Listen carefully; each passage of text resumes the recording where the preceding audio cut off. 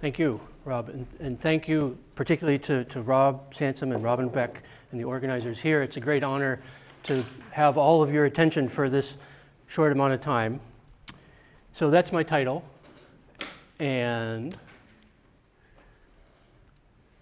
the substance of this talk, actually the title is a bit misleading because these first two bits don't really comprise part of the title, and they're not in the abstract at all. But I figured you might be interested. The first bit is more of a public service announcement that leads into this second bit, and the third bit is really where the title is relevant. But let me unpack these three bits. First of which being the one tree. And this is a kind of a public service announcement. What I want to do in the next few slides is to convince you that we shouldn't, unless you're talking about a gene tree, we should be talking about phylogenetic trees, not molecular trees, not morphological trees. Let me unpack that. And the evolutionary process itself predicts that there is really just one tree, right? There isn't a molecular tree. There isn't a morphological tree. These are all adjectives that should be used to describe the data that we use to build the one tree. And this is important because you can use different bodies of data yielding congruent trees to test if evolution actually happened. I know that's, it's kind of like telling architects that you have to retest gravity every time you build a bridge, which is sort of ridiculous. But when you do have an interface with the public, as many of you do, I think it is an important point. So the one tree is something that is, actually, it's not new. And so this is a screenshot of a publication from 1872 by an author who would never misspell chondrichthyans. You can tell that I'm a mammalogist. But Theodore Gill's part of this image is all the black stuff here, the red bits, and the misspellings are mine. But what I want to point out here is that this is a tree of vertebrates, and it's extraordinarily accurate by today's standards. Remember, this is not a Photoshop thing. This is his image from 1872, so he has the lancelet at the base of the tree, his monophyletic cyclostomes, he has a cartilaginous fish, a cartilaginous clade, he has a bony fish clade, he even has lungfish and coelacanths pectinate at the base of tetrapods. So, based on today's standards, this is extraordinarily accurate.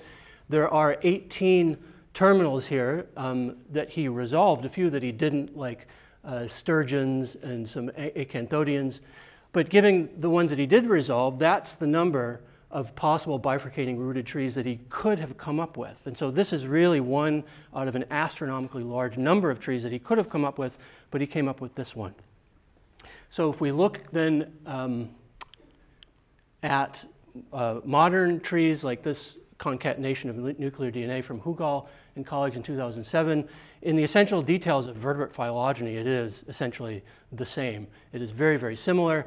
And I would like to draw your attention to this paper from 1982 by Penny, Foulds, and Hendy, in which they state what I've already mentioned briefly. The theory of evolution predicts that similar phylogenetic trees should be obtained from different sets of character data. In that particular case, they were looking at amino acid sequences from 5 different proteins, but the same idea, the same principle applies to looking at a comparative anatomically derived phylogenetic tree and a phylogenetic tree derived from a source of data that Theodore Gill didn't know existed in 1872, and they're the same. And this is a really important point because we can use this to talk to our creationist uncle at Christmas dinner and say, well, this is one of the many reasons why we can have confidence in this evolutionary process. Okay, so there's another aspect of my public service announcement to belabor this point even more. Consider a paper that made a big impact back in 2007, Organ et al.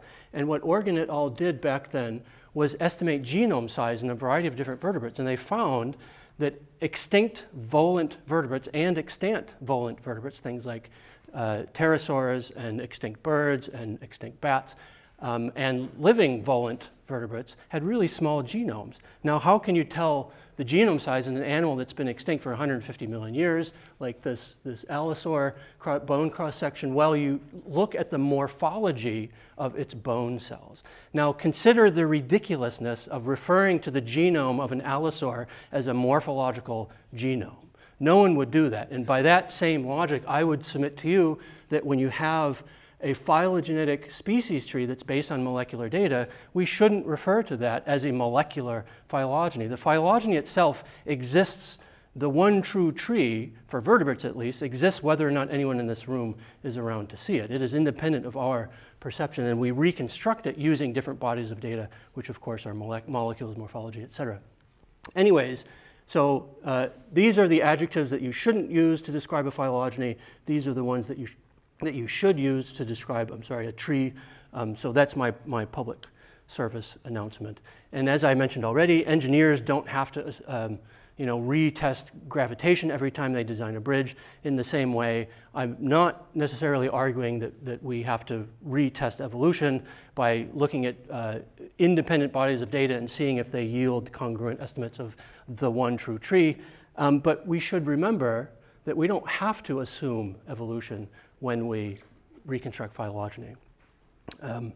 So that segues then into, and I keep hitting the wrong direction on this little doohickey, that segues into the second part of my talk, which is data combination and hidden support. Given the fact that we don't have to retest evolution every time, for a variety of reasons, in my opinion, as I'll try to make the case now, I actually think it's generally speaking, with a few qualifications, the optimal strategy is always to combine data, or usually to combine data.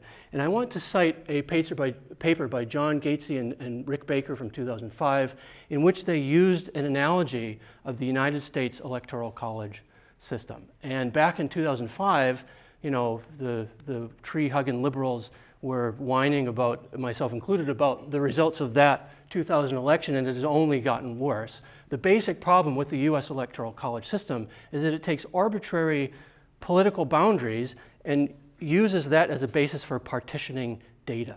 The data in the case of the US College, the US Electoral College, are voters like me, right? I'm a citizen of Her Majesty, just as I am a citizen of the US. I pay taxes and vote in both places. And my vote in the state of New York has about less than one-third the electoral impact as a voter in the state of Wyoming. And that is a direct result of these arbitrary state boundaries. Some of them, say, between Idaho and Montana, apparently resulted from surveyor errors because the guys in the 1840s or wherever were supposed to go on the Continental Divide, but they got confused at the Bitterroot Range, and that's why we have a very narrow Idaho panhandle. In any event, what an awful reason to partition data, is that not? And what I want to try to convince you is that the partitions that we see in biology, while not perhaps quite as arbitrary as the boundary between northern Idaho and Montana, are nonetheless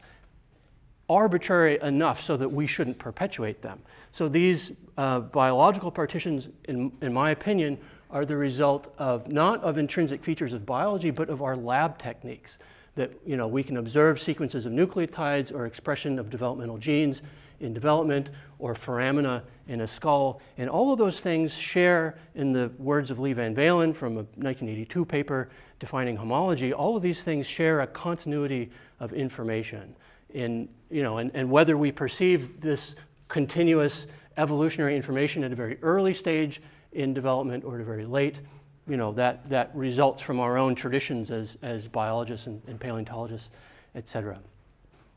So this enables me now to talk a little bit more about some of the nitty-gritty of combining data and attempting to infer something about the relative information content of the partitions that we can, we'll combine them eventually, but we can still look at their individual contributions to a given tree. And this, what I'm talking about here, is hidden branch support. And again, I want to cite John Gatesy and his 1999 paper that defined this, among other kinds of branch support. So here's a hypothetical evolutionary tree, and you see these numbers represent, in a parsimony context, the number of steps you need to break apart that given clade.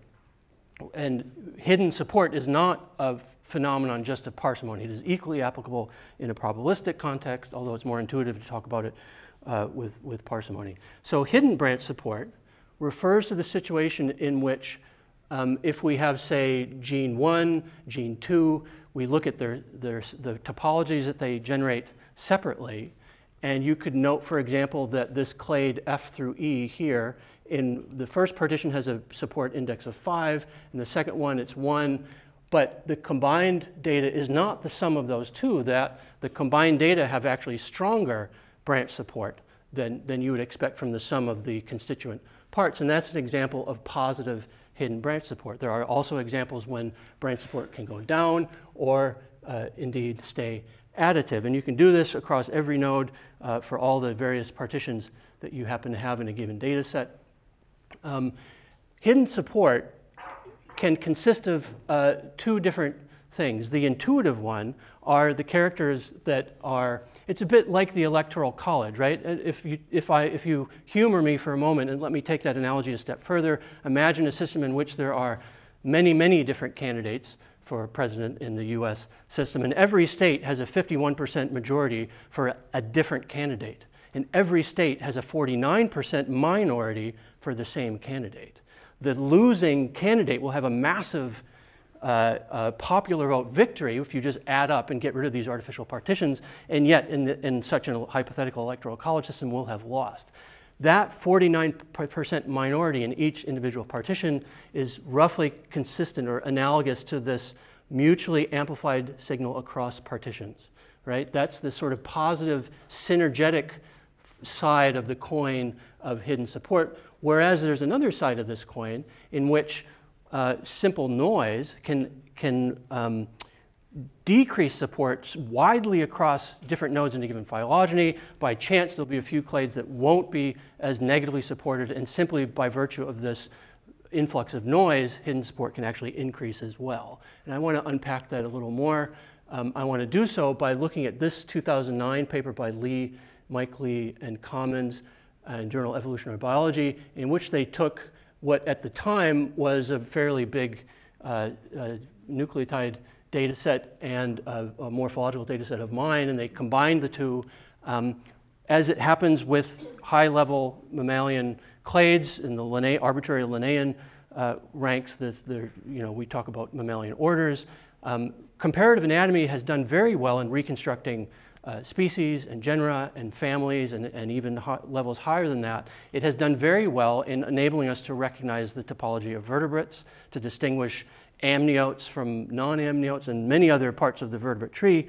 But in terms of orders of mammals, and I think all of you here have heard of these things like hippo whale or Afrotheria, that wouldn't have been evident from just comparative anatomy. So there are cases where the comparative anatomy, including this data set of mine, does not reconstruct accurately the interordinal relations among placental mammals. But Lee and Commons point out that when they combine this particular morphological data set with a large sequence alignment, these novel clades like Afrotheria and Whippomorpha, the support indices actually go up, even though that isolated partition, morphology in this case, contradicts such interordinal relationships by itself. And they interpreted this by saying that idiosyncratic homoplasy in independent data sets cancels out, right? So that's the 51% majority, if I may continue that electoral college analogy a bit more, the 51% majority for different candidates cancels out once you get rid of the partitions. So they were emphasizing the positive aspect of synergy, which is perfectly legitimate and I think correct in many regards in that case. But they didn't look at least I don't think they did, the negative aspect of hidden support. And this is, again, what I mentioned a moment ago. That's my acronym for hidden branch support, HBS. It's a very important concept. It's a shame that the acronym is BS, because on the contrary, it's very, this is not bullshit. This is really a legitimate means to measure the contribution of different data sets to a given phylogeny. Anyways, hidden branch support, here's the definition. The branch support across nodes in a unpartitioned analysis minus the sum of branch supports for a given clade across the isolated partitions. And if you imagine that each one of these, a clade doesn't appear in any of these partitions, this is going to be a very large negative number. And when you subtract a large negative number, you get a very large positive number. This is what I'm talking about in terms of what Gatesy et al. 1999 referred to as the dispersion of homoplasy. And so some colleagues of mine, Rick Thompson and Eva Baumann, back in 2012, unpacked this a little bit And what we wanted to do is look at the time, what we thought was a reasonably comprehensive list of papers that had made their data available to the extent that we could calculate the partitioned support indices from various data sources. And it's not just mammals in this case. We have some plants, a bunch of insects, there's birds, there's butterflies, and some sauropsids there as well. And we wanted to see if this negative kind of hidden branch support, this dispersion of homoplasia, is this happening a lot or is it rare? And so what we did is we took some randomized data partitions. And you can't completely randomize it because then you won't be able to get an optimal tree for that data partition. You'll end up with a totally flat tree space, and the parsimony algorithms in our case would never yield an optimal tree. So what we did instead were things like take morphology for polychaete worms and combine them with a sequence data set for mammals. Or we took the sequence data set for one of these groups and just randomized the taxon names. So a bunch of analyses like that, and what we found is that the ratio, and please pardon the jargon here, but the ratio of the hidden branch support as a unit of total support was quite low in the real data sets. That's what these red bars mean. You can barely see it there because it's so low. That's the case there and there. Whereas in our randomized analyses, this hidden branch support was so high, and the total support, what I mean by that is adding up all the branch supports in the given analysis, actually decreases when you contribute a randomized partition. And so this was to us an indication that our randomized data sets were actually behaving quite differently than the real ones. So the conclusion of the second part of the talk is that real data partitions across animal groups share historical signal, consistent with what Lee and Commons were saying, consistent with what Gatesy et al. Said in 1999. And relatedly, the real data partitions behave differently than when ones that are randomized, and so we were reasonably confident that what has been published so far about hidden support and identifying synergy is correct. Okay, last part of my talk. Rob, you'll look at me in a stern way if I'm exceeding my allotted time. So this is the bit that actually shows up in the title and in the abstract. And I want to discuss here this issue of statistical consistency of morphological data in systematics. This is what us paleontologists work with, and strictly speaking, this is the Symposium of Anatomy and Paleontology, or of Paleontology and Comparative Anatomy, SVPCA. So someone here may not necessarily be a paleontologist, is what I'm trying to say. In any event, many of us work with morphological data, and the question is, given some knowledge as to what the well-corroborated tree is, which I'm very happy to say that we have today, not just mammals, but a lot of groups out there have well-corroborated trees. The question is, as you add more and more data, can you have correspondingly more confidence that you're getting an increase in accuracy, that you're getting a correct tree? And in the last few months, year actually, I've been thinking a lot about rodents in collaboration with my colleague Amy Rankin in my department at the University of Cambridge and Bob Emery, curator at the Smithsonian in Washington, D.C. And we're working on this phylogeny of Glires, and that's the well-corroborated tree of Glires. You have lagomorphs, a sister taxon to a rodent clade consisting of a bunch of clades within that we can talk about later if you're interested in. And just to give you an example of what statistical consistency looks like in a body of data, here it is. This is not morphology yet. I'll get to that in a moment. But what you're looking at here is a y-axis that represents one of the asymmetric constituents of Robinson folds, right? This is just how many changes do you have to make to get two trees to be the same. So the higher the Robinson folds number, the more different two trees are. You'll notice that I have negative numbers here because I want the top of all these graphs to be good and the bottom to be bad. So it's 0 minus this part of Robinson folds here. So the higher you are on this graph, the more similar you are to my standard here, which is a well-corroborated tree of rodents. And what you're looking at on the x-axis are percentage resampling of a sequence data set that's about 18,000 bases long, ranging from 0.01% sample to 90% sample. And as you see, as I resample from 0.01%, about 200 bases, to almost all of the 18,000, you get more, you get an asymptote. That's statistically consistent data, at least with the qualification that my standard for accuracy, which is largely based on this rare genomic event paper by Chirikov et al. 2010, so a data set that's independent from the largely coding nuclear and mitochondrial genes that represent this alignment that's being resampled here. So that's statistically consistent data. Gesundheit. So here we have now some examples from anatomical data, or at least examples that are discussing the statistical consistency of anatomical data. And you know, poor Rob has had to listen to me talk about primates over and over again at Symposium for the last, I don't know, how long has it been now, 3 years? I guess it's been an honor every time, Dr. Sansom. So in any event, here's my primate photo again that you've seen many times. And what this is showing you is a variety of fossil templates ranging from about 10% complete here at this side of the graph to about 90% complete over here, and taking modern living taxa where we know where they belong. We know that a macaque is a Cercopithecine catarrhine primate. It's not a strepsirrhine primate. It's not a coligo. It's not a tree shrew. And the question is, if we take the data that we know from an awful fossil like Wylechia in a Dapiform from Southeast Asia that's about 8% complete using a particular character matrix, can we accurately place a macaque in the primate tree of life?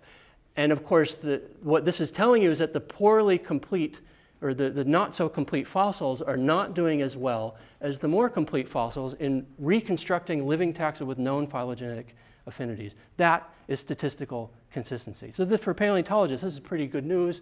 There are also these y-axis error bars, because in each one of these cases I have an array of these 26 different living fossils that on the x-axis are being examined for a given fossil template. So the same graphs here are repeated for a placental mammal data set, and then another pair of placental mammal data sets, one of which is O'Leary et al. 2013, a very big one that several of you have been working with quite closely. And in every case, or at least these cases, it's not quite as obvious as with the primate example, but this is a statistically significant fit of this line with a very significant p-value, indicating that as you get more and more complete with your fossil templates, the accuracy on the y-axis here goes up. And similarly, the y-axis error bars, it's not quite as obvious with the placental data sets, but they are shorter on this end of the graph compared to this end. So that's with the non-rodents. Here's what we get with the rodents. The general conclusion about accuracy is the same. The poorly known fossils down here yield topologies that are slightly less consistent with the well-corroborated tree than the templates with a lot of data. But what's different about the rodents that you'll perhaps notice is that these y-axis error bars don't really get any narrower at the more complete end of the spectrum. And I want to unpack that a little bit. It's largely, I have to be honest with you, of course, as we all are when we attend these talks, and share with you the fact that for some species, it's hard to reconstruct their phylogenetic affinities. I mean, if it were easy, we wouldn't be having symposia like this. And the two culprits in this case are Pedetes capensis and Anomaloris B. croftii. And what I'm showing you here is not the fossil templates on the x-axis, but the living subject taxa, just organized by their decreasing success in being used as subject taxa when you reconstruct their phylogenetic affinities using only data from fossils. So these two animals, Pedetes and Anomaloris, are the least successful taxa. That means when I only have 20% of the anatomical data for Anomaloris, I delete the mitochondrial and the nuclear data. Most of the time, Anomaloris is showing up somewhere with our guinea pig clade or our squirrel clade, not where it's supposed to be, and the same thing is true with Pedetes. If I delete those two taxa, I do get a significant decrease of variation from less complete to more complete. But you know, that's just because I have the advantage of knowing about Anomaloris and Pedetes because they're not fossils. I know where they are in the living tree. So this is a problem because we don't have that kind of information in real paleontological systematic questions. Okay, now I want to approach this issue of statistical consistency in a slightly different way in the last couple slides that I have. And this is not by taking a fossil template and deleting the non-fossilizable data into giving subject taxon. Rather, it is taking the same graph that I showed you a moment ago with percent characters sampled from a mitochondrial nuclear sequence alignment from 0.01% to 90%. And with a measure of accuracy on the y-axis, so the higher you are on this scale, the more similar you are to the well-corroborated tree. And this is for the rodents. Just to remind you, we've already gone over this. As you see, as you sample more and more of these nucleotides, you get more and more similar to the well-corroborated tree. What happens if I were to add my so I have 18,000 aligned nucleotides, about 220 morphological characters. What happens if I add those morphological characters to all of these different analyses? Well, things get better. The DNA-only analyses are these black dots here, and the DNA indels and morphology are the red ones. And as you get for very large sampling, then the y-axis error bars tend to overlap, but they don't overlap down here. So with a small sequence data set, it really improves accuracy, at least given my standard of accuracy on the y-axis, the Chirikov et al. Data set. So this is another, in my interpretation, demonstration of the historical phylogenetic signal that's present in paleontologically accessible data, namely hard tissues, bones, and teeth. Last couple slides, and this is another attempt at getting at the information content and asking, is anatomical data statistically consistent? Instead of resampling 0.1% to 90% of a given morphological matrix, what I've done here is I've kept the y-axis, a similar index of similarity to the well-corroborated tree, but on the x-axis, I'm adding in fossils. So I have, in this case, a 60 taxon character set of all these 60 taxa are all living, and here I've added 5 fossils. Here I've added 10, 15, 20, etc. And I've asked the question, does this increase similarity to the well-corroborated tree? As you see, it does in a highly significant way. So the analysis here with 30 fossils or 35 fossils is much better, statistically speaking, than the analyses with 5 or 10 fossils. So again, statistical consistency coming out of an anatomical data set. Of course, I have to be totally honest with you and share with you the fact that when I use a larger sample of a well-corroborated tree. In other words, instead of these 32 taxa from Chirikov, I use all 60 taxa, then the results are not quite so straightforward. So this is actually not a significant fit. Adding more taxa does not increase the similarity, at least statistically speaking. When I use Robinson folds itself, when I use one of the subcomponents of Robinson folds, one of the 2 asymmetric differences that I've circled here in red, I get a graph that looks much like this and a highly significant p-value. So let me then conclude 2 things that I've told you. First of all, there is one historical tree of life, certainly for vertebrates, some qualification about population level reticulations or maybe multiple origins. And partly for that reason, we should use phylogenetic as an adjective for tree, not molecular, not morphological. And then these other 2 conclusions, combining data partitions is good. And then finally, there is demonstrable historical signal in comparative anatomical data sets that succeed in reconstructing parts of the tree that are well known. And with that, I will thank you all very much for your attention.